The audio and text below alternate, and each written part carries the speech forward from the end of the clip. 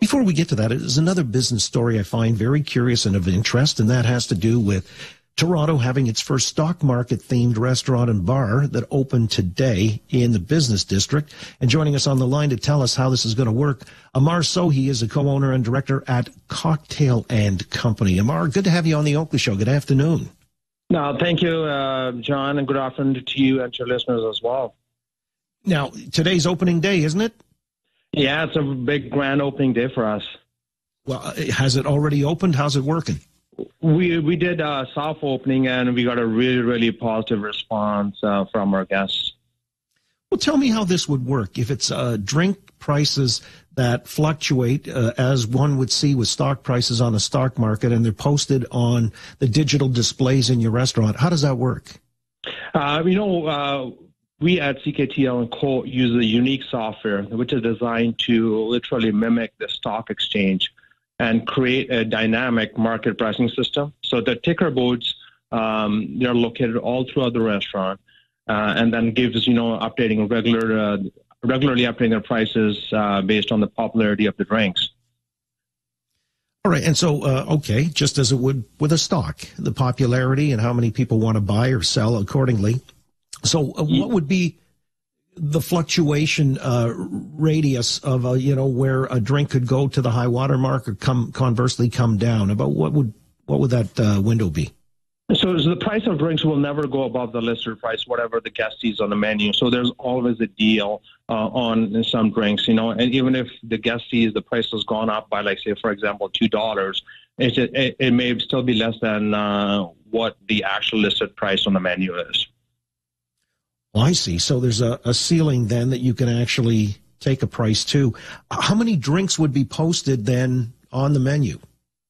We'll have a regularly rotating drink menu, but all our popular cocktails as well as most of our beverages will be on the menu on the ticker tape that will be displayed, and then again based on the supply and demand, that can be changed as it goes.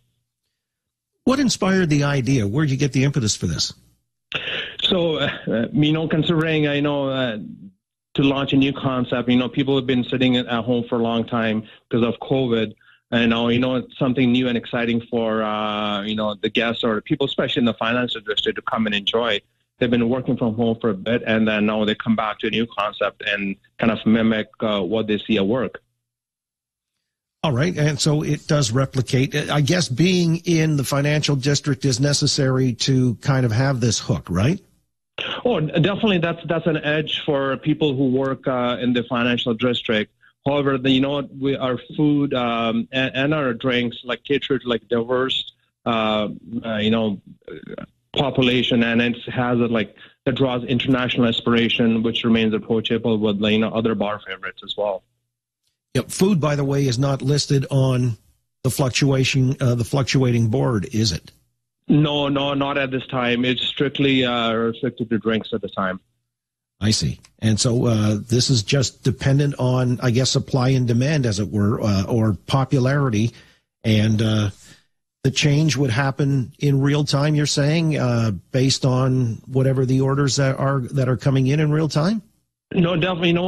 The way the concept works is, just like a stock market, you put your bids in, and once somebody cashes out or somebody, actually pays for the stock, that's when, the price will fluctuate. And then again, at any given time, if for example, 5 people order the same drink, they will pay the exact same price. It's not that one person will pay less, other person will.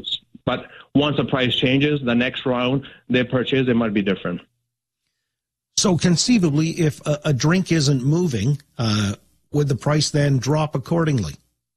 Yes. The way the software is designed, if one section of drinks are going up, something else must come down. So it's not that everything is going to keep going up. Like if something goes up, just like, people are buying, for example, tech stocks. There's certain company and somebody else's stock is not being bought, they're going to go down.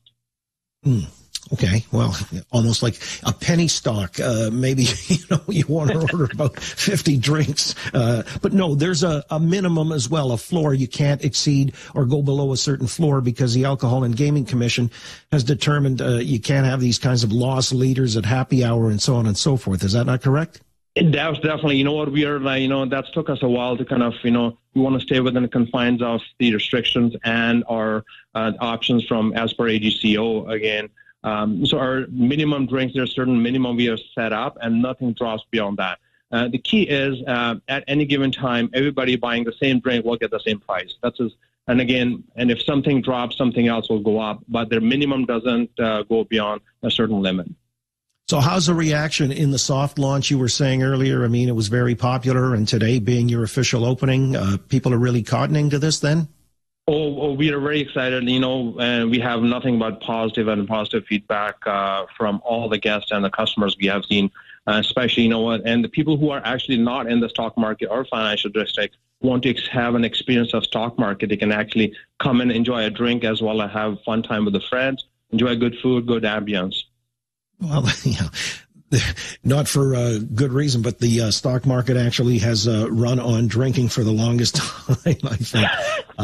I'll let you go on that note, Amar, and wish you the best with your new gambit here, co-owner and director at CKTL Cocktail. That's the sticker tag on the big board, Cocktail and Company. Very good, right there in the heart of the financial district. Nice to talk. Thank you, John. Have a good weekend, and hopefully we'll get good news by Leafs playing next game they win. Well, if things don't work out, believe me, there's going to be a lot of folks ordering drinks all across town. Amar Sohi again from Cocktail and Company.